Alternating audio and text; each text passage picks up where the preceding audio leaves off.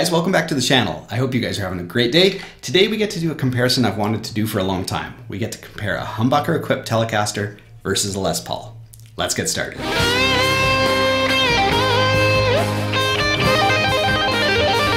So today we're going to do a complete comparison of these two instruments. We're going to play riffs in each one of the pickup positions and play some clean and some dirty.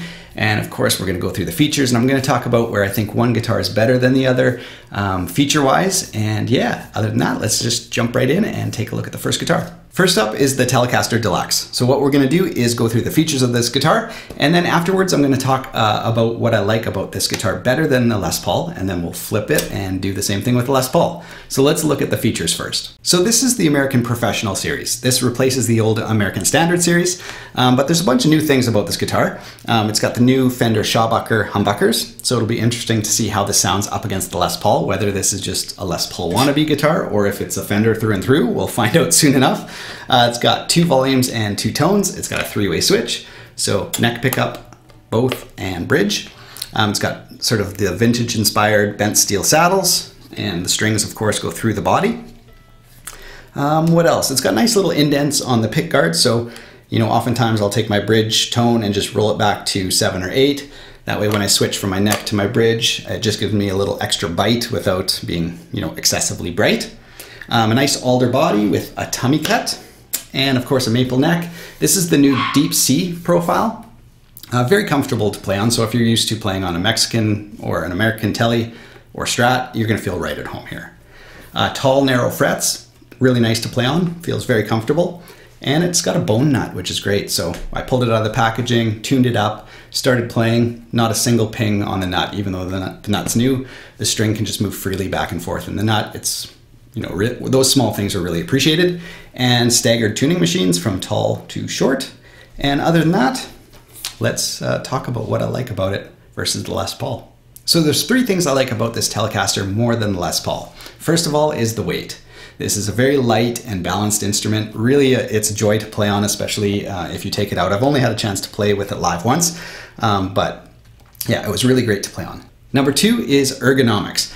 Now, Teles have never been about ergonomics, but it's got this beautiful tummy cut, and as I get older, I enjoy the tummy cut more and more. It just enables you to hug the guitar, and when you can hug a guitar and you feel the vibrations from the neck into your body, it just helps you bond with an instrument.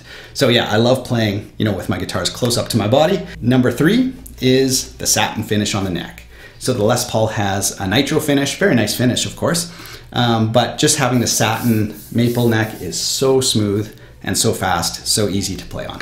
And of course maple is a lot stronger than mahogany.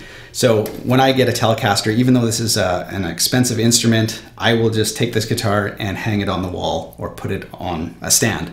When I break out a Les Paul, it's more of a work of art, and I just immediately keep it in its case all the time. So just, I don't know, a psychological or subtle difference between these instruments for me. All right, up next is the Les Paul. So we'll go through the features of the Les Paul, and then I'll talk about a few things I like about the Les Paul more than I like about the Telecaster.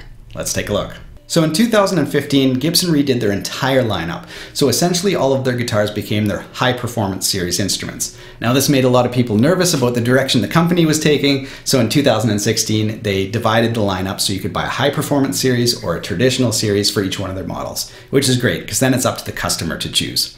But starting in 2015, they offered a lot of new upgrades over previous guitars, including better output jack, better switching, better wiring, lower profile, sort of more precise frets. So they're not too tall, so if you press down hard, you're not going to bend it out of tune, which is great.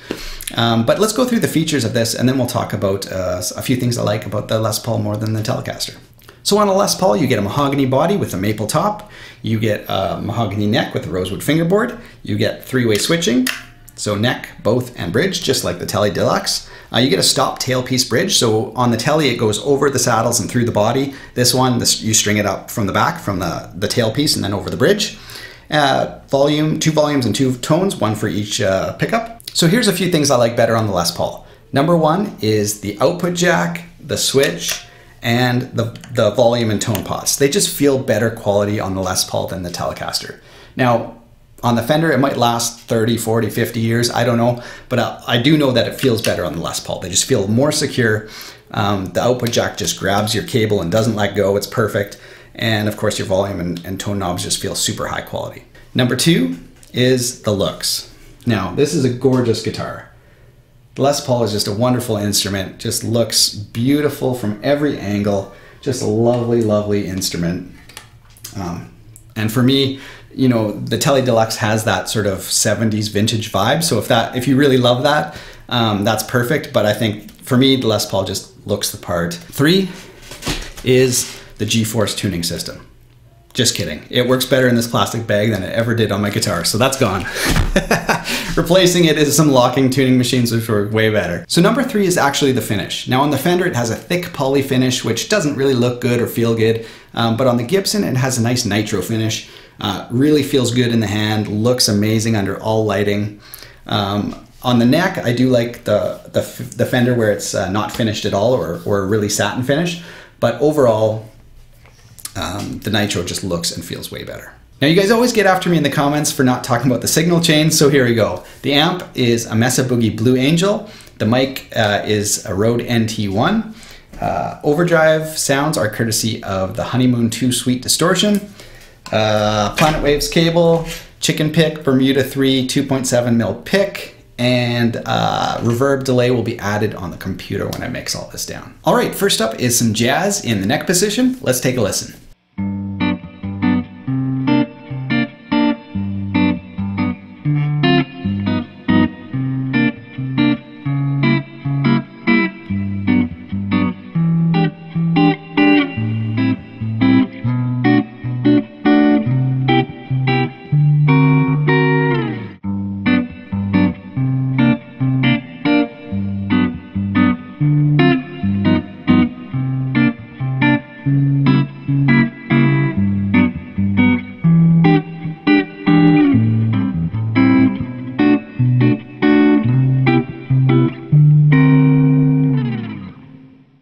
Next, we're going to jump to the bridge and we're going to play Totally Clean, and you guys can listen to some vintage chime.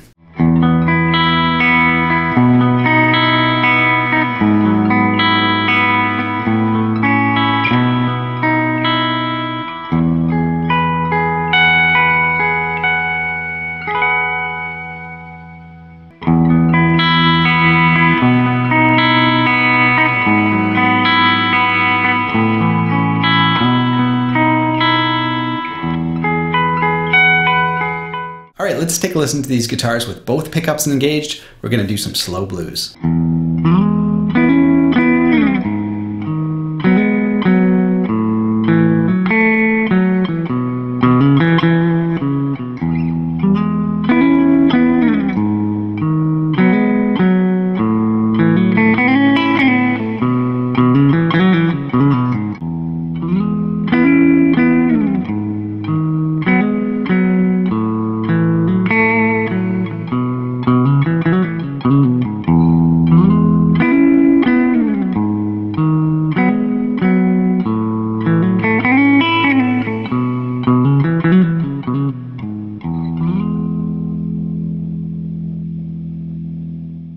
All right, now let's go back to the bridge and add some distortion and play a heavier riff.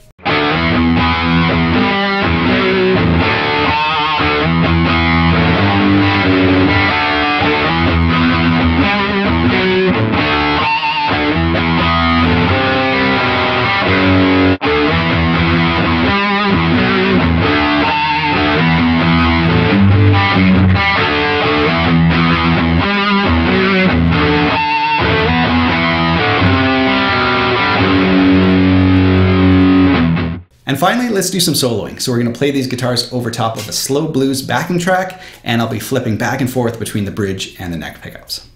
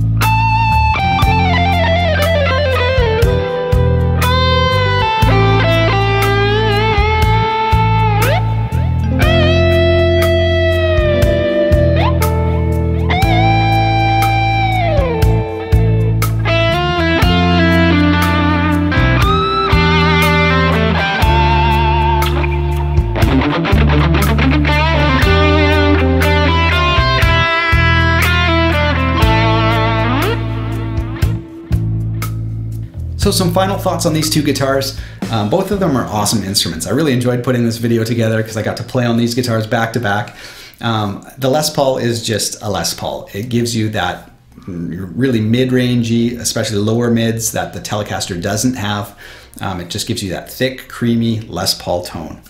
Now the Telecaster, I really enjoyed playing on that too. I wasn't sure when I did this comparison if it would just be a Les Paul clone with Fender logo, but it's got its own personality. Certainly a lot more chimey than the Les Paul.